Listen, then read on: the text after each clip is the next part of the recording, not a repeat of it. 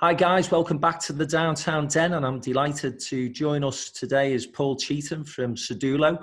And Paul, amongst many other things, is one of Downtown and Business's key advisors. I have to say, Paul, your team have been doing a fantastic job with us over the last few days, keeping us as informed as they possibly can. Brilliant. Because, yeah, like most business owners, mate, you're getting thrown an awful lot of information, but it's difficult to translate that and what it actually means. So let me start off. Chancellor made a big announcement last Friday, whole host of measures there. But again, I think an awful lot of this has come with some confusion, not necessarily his fault, but unbelievable size and scale of this thing means there's bound to be some questions to answer. So what does this furlough mean for employers? What are we saying to people who are wanting to keep staff on, but obviously cash flow wise, we're struggling to do so at the moment? Yeah, it's an interesting one, mate. I mean, my phone is going off the hook at the moment, as you can imagine. And the reality of it is most of the time it's going off the hook with people asking questions of the things that you can't answer. Yeah. So it's difficult. I mean, just before we answer that question, do you mind me just giving a quick 1 minute of the things we know that you can do now, and then we'll move on to some of the things you don't know. Yeah. So I think just from my experience over the last few days, there's a certain things we categorically know we can do. The first one is if you've got a VAT payment and you're a sole trader or doesn't matter, if you're VAT registered, you don't pay your quarterly April, May and June. So most of us are paying it on direct debit, so you've got to cancel it. Yeah. We know that, so that's the first thing to do. The second thing is business rates. We know we don't have to, the majority of us, accountants don't qualify for this weirdly, but everybody else other than me can get away paying the business rates April, May and June. So again, make sure your direct debit is cancelled. We're now going to pay them July to March. That's another thing to get that burned down. We all know personal burn rate can get brought down by having your mortgage, your personal mortgage, frozen, if you like, or a holiday period of 3 months. So everybody's got to do that and get that burn down. Actually, mine just come through this morning. Can't get through to them on the phone. We emailed them. I was with a Halifax. He sent us a letter today saying I've got a 3-month break. So you've got to do that. In terms of commercial, because I've had this question, commercial landlords, it's by lease, landlord's discretion. But most of the people I've spoke to who are paying quarterly in advance, I've spoke to their landlord, and almost everybody right now, every landlord has come back and said pay us monthly. So that's another thing that you can do. Our self-assessments that we pay at the end of July, our payment on account, that was cancelled on Friday. So avoid, you don't have to do, you don't pay that. So make sure you don't pay it. So I think there's some of the things that you can do. Oh, and a time to pay. So of the clients that have been struggling, where we've rang up to the government, to the HMRC and said, can we have a time to pay on Pay As You Earn? They've actually said, we'll just give you a holiday March and April, and you just don't have to pay it, and we'll deal with it after that. So we know that HMRC have been very lenient on taxes that are due. So they're the kind of things that we know that you just should be doing today. If you haven't done them, you've got to do them. And that's how I'm opening every phone call at the moment, mate, because otherwise everybody wants to discuss what we don't yet know you can and can't do. So let's just get them out of the way first. The other one thing I thought was a big white elephant. You'll like this one. You sent me an email on Friday saying, what about this coronavirus? And I said, it's an absolute waste of space. You've got no fucking chance of getting that. I think I said to you, we'll be having drinks in Marbella by the time you get one of them through. It'll all have passed over. And weirdly, we got one through yesterday. Yeah, I've seen that. So one of the banks have actually allowed the what's it called? The coronavirus. So the coronavirus business interruption loan, which back in the day used to be called a small firms loan, it changed to an EFG. And the bank processes have always been quite slow at getting that through for businesses. Weirdly enough, they must have opened it out to more funders. So one of our alternative funders, a non-bank, they had access to it and they've literally got it through. I think we got an offer on Monday and we're drawing down this week. Wow. So if you go through your banks on that, I still believe it's a white elephant and you're going to struggle to get it because they're just going to be under so much pressure. But with some alternate funders, contact us or have a look out there online who's doing it. Some of the more boutique funders who've got access to it are able to turn it around. So that is something else you can do now. I guess that brings us on then. I'll give you a call after this then. Yeah, exactly. So they're all the things we can do. And then the thing is, then we come back to Friday, going back to your question. So what does furlough means? And I'd never heard of it, the word. I've not heard the end of it since it came out, but I'd not heard of it at the time. And what we gather is going to happen is, so first of all, it's going to start from the 1st of March to the end of May. But they're not going to get anything up in time now. So for your March payroll, so it's going to be March payroll as normal. And then at the end of April, they're hoping to pay out your 80% grant of your furloughed employees in one go. So you get March and April's, looking like at the beginning of May, right? Okay. So you've still got, if you're a business, you've still got to front that cash flow. Yeah, that's the first thing. I've had clients ringing me saying, I'm going to put these 5 consultants on. Well, it's no use, because if they want on your February payroll, even so, I've got quite a few new starters this month. It doesn't. There's no point furloughing them because they're not going to be in it, and it's up to $2,500. So I think there's some of the principles. What they're saying, a furloughed employee is somebody who's effectively been identified as furloughed, and I've had a bit of an issue with that, but I'll come to it in a second. Yeah. You've identified, you're furloughed, Frank. Go home and don't do any work. Yeah. That is effectively what a furloughed employee, I think, is going to be. Issues with that is, I have a bit of an issue identifying people who are furloughed, because, it's almost like if you're an employee, it's a bit like you're furloughed, you're not needed, you're not key, you're not crucial to the business, So I think that's the first thing I've got to overcome. And actually, we're busy never, so the chances are we won't be furloughing anybody. But so that's the first part. The second part, which I think is a bit of a problem with, is it's such a good incentive to some. Now, if you're a restaurant and bar and you're shut, that's fantastic, innit? Because you just furlough your lot and you get your grant. Yeah. Happy days. So he closed it down and he's found the solution for them, which is great. But because it's so incentivizing to shut down. I've had clients saying, well, I'm just going to have to shut down and furlough all my employees and not do any work. Yeah. And I'm thinking, that's not really what we need here. Not great for the economy, is it? We're going to start from a standstill. Yeah. Yeah. So I had a recruitment agent the other day that said, that was on a call yesterday, and they said, we're going to have to furlough everybody. And I'm saying, well, I get that, because you're not doing any placements. But the reality is, if you was able to furlough somebody, and, within reason, they could do some work at home, they can still build the pipeline for when hopefully 1st of July, we're all out of this. And all of a sudden, everybody has a record July. If we're going to sit and say, you can't do any work, I think it's really bad for the economy, and it's bad for businesses, because we've got to go from a standing start. So I'm hoping that there is going to be a legislation that, I don't know if it's going to be today or tomorrow, but there's going to be some legislation that shows a bit of leniency. With that, but it allows people to take the piss the more you bring in leniency. I know. It's trying to get that balance right, isn't it? I mean, I know you and I have spoken about this in terms of the other issue that you in particular, Paul, have focused on over the past couple of years, which is that of mental health. And my concern over the number of people who are going to be furloughed is they've already got self-isolation now.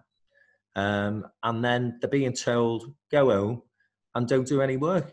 Now, I can't think of a worse combination for somebody who potentially suffers a bit from depression anyway, maybe going to be a bit lonely, certainly going to be climbing the walls if they've not got stuff to do. And for me, it just doesn't make any sense on that level. And the other point that you make, and the wider economic point, is the productivity levels in the UK are not great anyway. If you compare our productivity with the rest of Europe or parts of Europe, it's certainly not in the top 10. So as you point that you are absolutely right to make, we need to come out of this thing and hit the ground running. And if I'm laying off half of my staff, which potentially I'm going to have to do because we're an events-led business and we're not organising any events, then, that part of the team are going to come back a little bit demotivated. And of course, it's going to take a time for them to get back into the swing of things. I'd be looking over the next week or two for a bit of flexibility maybe putting people on part-time contracts, because we can all find people to do back office stuff that we put off and we're always finding excuses not to do. But I can't keep a full complement of staff, Paul, when we're not organising events. That just doesn't make any sense to me. But I've got that thing in the back of my mind saying, well, firstly, it's, as you rightly said before, what's that saying to your team member? Are you saying to them, you're not worth as much as the people I'm keeping on? Yeah. And secondly, when they do come back, what state are they going to be in? 100%, mate. I mean, the thing about it is you've got it while you're at home. That's bad enough. Right now, you've got to keep busy, because I'm all right when I'm talking to you or talking to a client or doing what I'm doing. No disrespect, but the minute I turn my TV on, my fucking world collapses, because let's be honest about it. There's no good news on there at the moment, is there? So you're not just sat at home, you know, and you're not allowed to go out and you're not allowed to do all these things. But the minute you put the TV on to get some respite, you know, it's constant. Yeah. So mental awareness, mental illness has already been going through the roof. God knows what this is going to do to it. But I honestly think the biggest thing is this. I could be just being positive here, but I think this is an elastic band moment where it gets retracted and the economy flies throughout July, August, September and beyond. So long as we're built or we've got the tools to keep going through it with less output than usual. The government are already spending that money. So they're spending that money, and they've done it quite cleverly, let's be honest, on Friday, mate, because they're not giving a lot away. You know, if you look at, somebody said to me, we'll be knackered. And I said, hold on, let's have a look what they've done. Here's access to cash to businesses, but you've got to pay it back. Yeah. Here's a VAT return delay, but you've got to pay it back.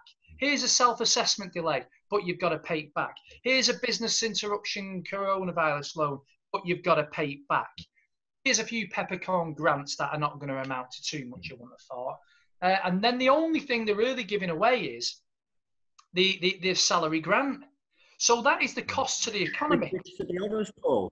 Yeah, and as you say, limited to £2,500. And the alternative to that is for companies to make a load of people redundant and they're claiming benefits anyway, which is even worse for the government. 100%. So in a way, it's quite clever what they've done.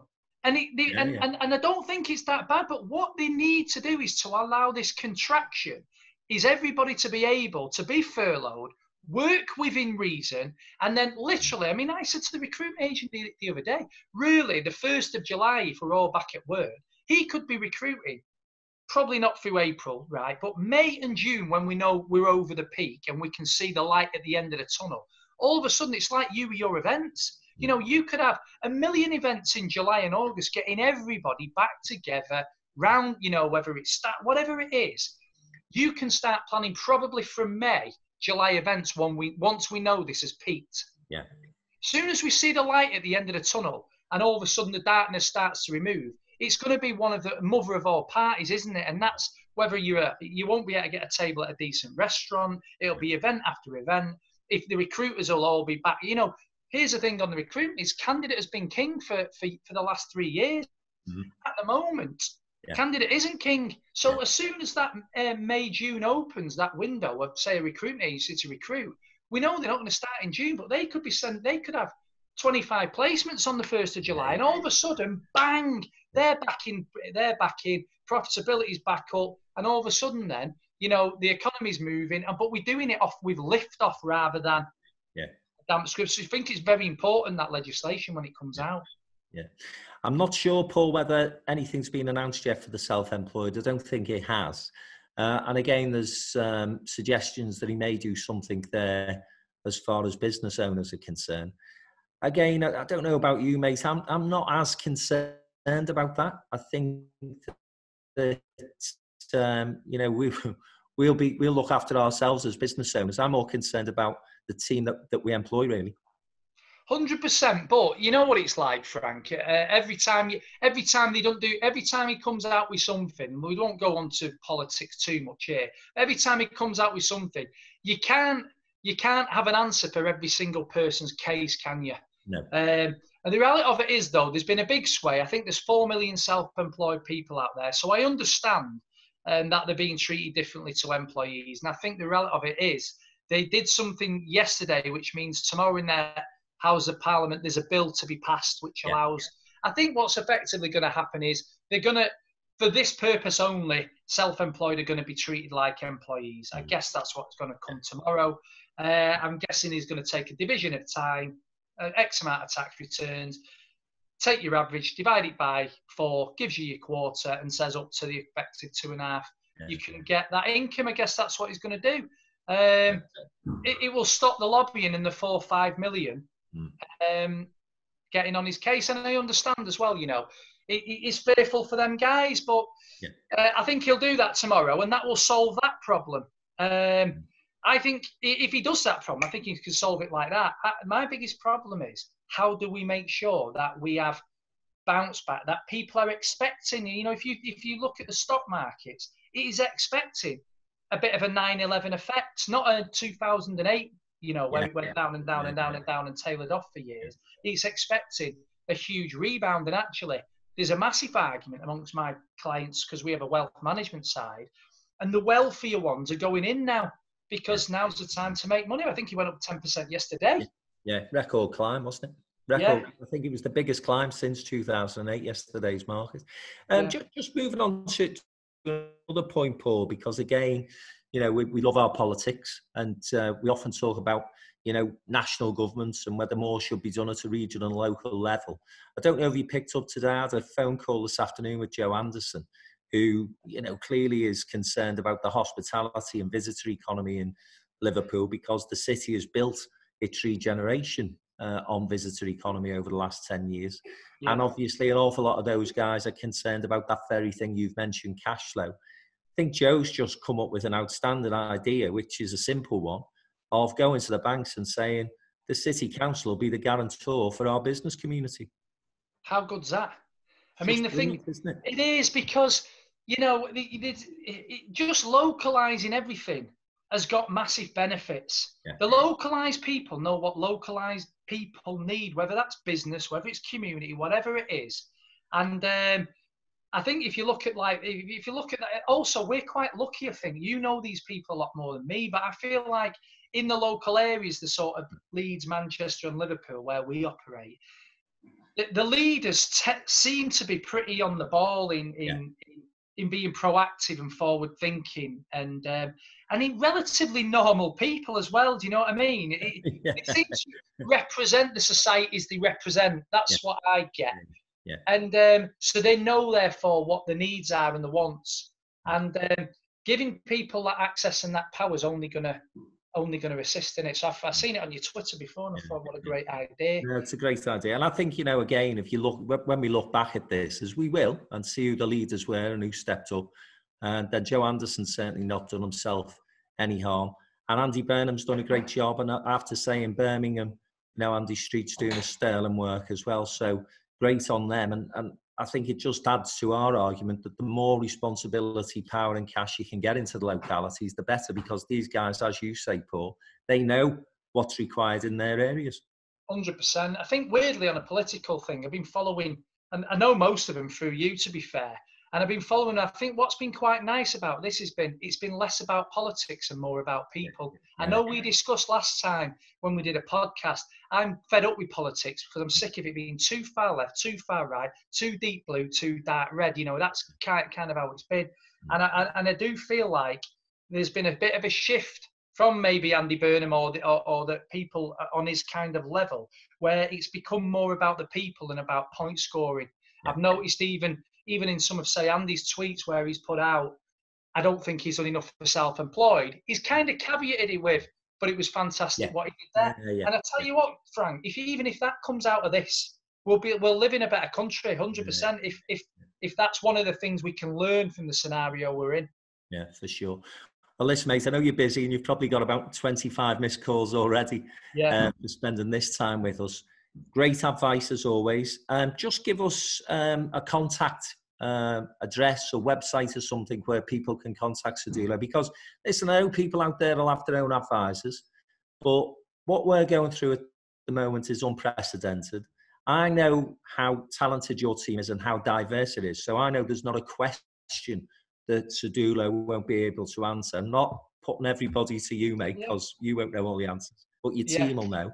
And I thought the point you made as well about alternative funders that you have access to is going to be really interesting to an awful lot of the people who'll be watching this. So how do we contact Sedulo?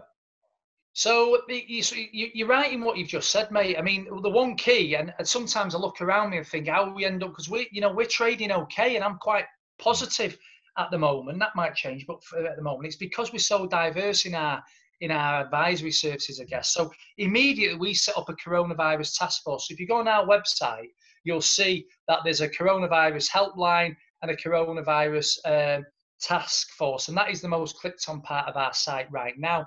Because whether or not you use us or you use your advisor, the thing about this is, Frank, there is definitely not one thing that sorts your business out. Yeah. There's not one thing that sorts anyone's out. We've got access to cash coming in at the 330 billion. We don't know what that looks like yet. So the top and bottom of it is you need an advisor that's gonna be able to look at the 12 things on offer and see the 2 or 3 or 4 things that you can do right now. And that's in a way why I started this initial conversation with. Actually, here's 5 things, just nail them. There might be another 1 thing you can do or another 5 things. So contact us through our website. If you type in, I think it's got coronavirus all over it now, if I'm honest with you, because that is our main click thing. But the key to this is whether you use us or you don't, make sure you get in advice that's covering all these areas, because it's going to be the 5 or 6 steps you make that's going to help you through this and come out stronger on the other side. Not just access to cash, or not just furloughing employees, or not just getting your grant, or not. You got to try and do all of it. Yeah, spot on. Great advice. Great to talk as always, Paul. And you'll certainly be at one of those parties that we throw. Good. When we get through all of this, mate. Get my name down on it. And we'll catch up soon. Yeah, we'll catch up soon over the next few weeks. When we get you back on, we might have a bit more information, but I want to talk to you about book recommendations, because not only have you wrote a best-selling book yourself, but you've always recommended great books for me to read. So we'll do that next time you're on. Brilliant. Top man. Take care. Top man. Thanks, Paul. See you soon. Later, guys. Take care. Bye, mate. Cheers, mate. Thank you.